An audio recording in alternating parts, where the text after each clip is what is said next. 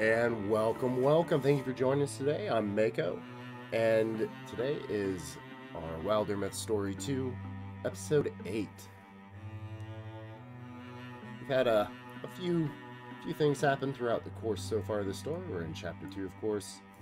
And let's see here. So it looks like we're going to be doing our thing here, and then going on to here. So might as well jump right into it. Of course, this is our legacy game. Our champion, Dwarglin, Tess, Nargoloth, then Yin from our first story, and then Usalia from this story. I've been feeling a little bit under the weather last week or so, been coughing and stuff. I'm feeling a little bit better than I have been, so please forgive me if I'm going to still try to do the voices, but please forgive me if it's not as good or, as it usually is. Okay, here we go. I would tell you how beautiful you look by firelight, but any light is lucky to land on you. Ooh, she going in hard. Look at the stars. It'd be more visible if we doused the fire. Stop mumbling. There's a sound. Hushed voices and careful footfalls approach down the overgrown path. To Narloth's ears, even those muffled noises are perfectly loud. Come forward, strangers. If you're friendly, come forward slowly. Silence, perhaps a minute, is all the answer that emerges from the thick wall of brush. Then, Hearn, you dolt. You're not fooled by this. We can always offer money. Yes, mistress. Should I offer myself? Introduce us. We can hear you? Oh there. You look like experienced, whatever you are. Bandits? Rogues? Not hounding for captives, I hope. What good are more mouths to feed? Well then. Oh, move it, you fool. Why do I let you talk to people? Sorry, mistress. Here, take my arm. A pair of travelers clamber free of the bracken, their clothing fine, but a tad filthy. Hello, strangers, I'm Hearn, servant and apprentice to this prestigious and lovely woman who... Well, perhaps we shouldn't use your real name. That's Elwyn Wister. Oops, she knows your name. And why wouldn't she? Elwyn, the dream chanter, poet and peerless singer. Impossible to turn away an ear when she's plucking strings, spinning yarns, deploying her famous vows. Well, you don't seem like a threat. Come, sit by the fire. We're not in any kind of bad business, Dwargen. Mistress? By the fire sounds grand. The small camp settles, a little awkwardly. Introductions go around. Shortly thereafter, Tess couldn't help herself. She bends Elwine's ear. I've lived my life according to stories, the plots, great characters, the messages that lay nested within, and you've been an inspiration to me, certainly. I was there when you sang Star Sailors in Leaping Field. Flawless, I heard about your rendition of Wadshawn, spoken for an audience of craftspeople. Not a dry eye, they said. Yes, I remember those days. I try not to miss them. Oh, mistress, you needn't to say that. I do, though, just that nothing lasts forever. Bad fever took my lofty registers from me. My volume. Performance is such a physical thing. Most forget that. I'm weak nowadays. I lean on him, my student Hearn there. Mistress. I would love to show that gift to you again, but it's gone now. Only the memory remains. why not try a small song? Even if it's quiet, even if it's just a shadow of you, we'd like it.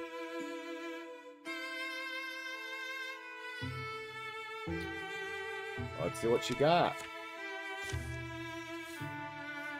El Winewister, the Dream Chanter, pulls her instrument from its case. A hum collects in her throat, then ebbs, then rises again, spilling between pitches, and stops. Don't strain yourself, mistress. It's a good night, I think. I may have a few verses in me. First, she moves her fingers over the strings of the mandolute. Great rings of sound, chords, and twining threads. The melody hangs and wobbles, the winds around and winds around the ear. It curls in the heart like an old dog returning. My father wrote this for me. It was my first song. Next, she begins to sing. I'm not gonna try to sing. Her voice is sheer as gauze. It yields to the slight sigh of a breeze, but it persists, trembling strong. It's beautiful. Suddenly, an unpleasant shriek closes her mouth. She swallows, appears to be fighting a cough. Unshed tears are star-bright in the firelight. Are you okay? Mistress.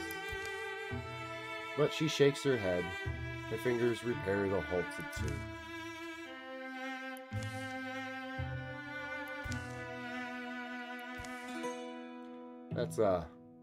That was my father's lullaby.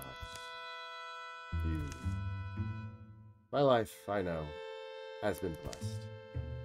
The night before the fight at Baronset Quarry passes quietly. Hey, they last one. Nice. Okay, here we go. Okay, we all get +2 damage and potency. Ooh. Okay, can I hit them from here? No. Test him. Nice. Okay, Nargloth. Move you up here. Nope. That's our mage. He cannot move quite as far as I was hoping, but...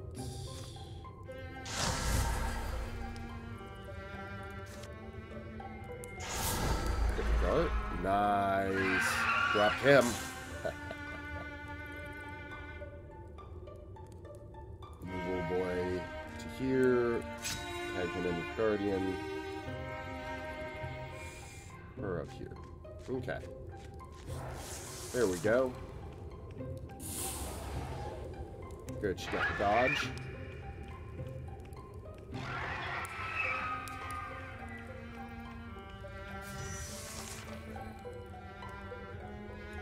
Get the ranged guy. I think we'll move over to her. She'll just step in. Oh. He blocked. Got him, though. Okay, okay. Okay, Linyan. I'm gonna need you to interfuse with that fire, buddy. There we go. Leash that over on the old boy. Of course he'd block fire damage. So why wouldn't he? That Guardian.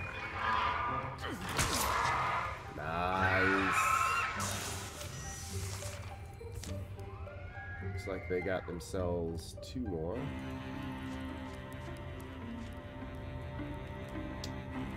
Just out of range.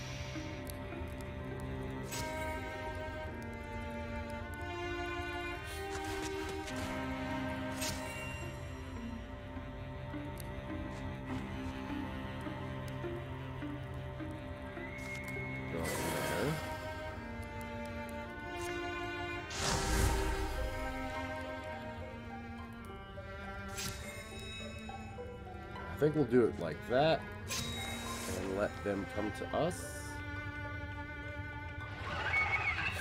Very good. Alright. 62. Nice.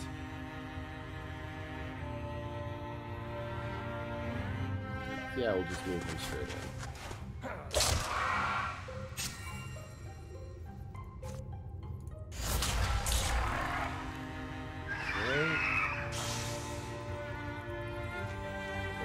Should be it. There we go. Excellent.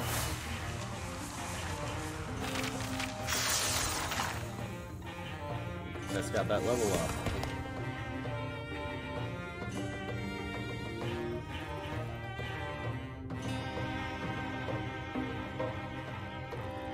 Once we combat a switch action.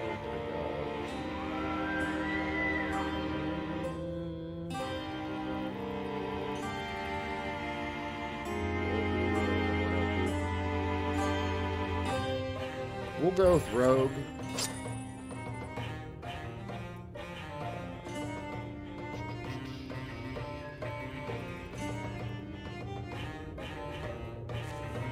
Yeah, she'll need that.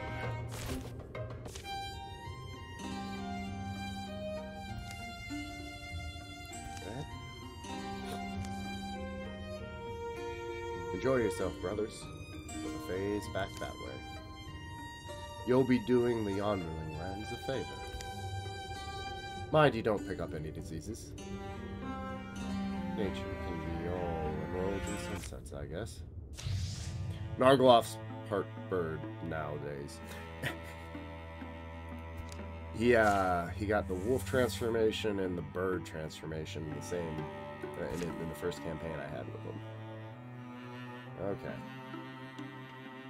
So we will go ahead and we'll end this episode here. Thank you all very much for joining us, and I hope to see you in the next one. Have a wonderful, wonderful rest of your day.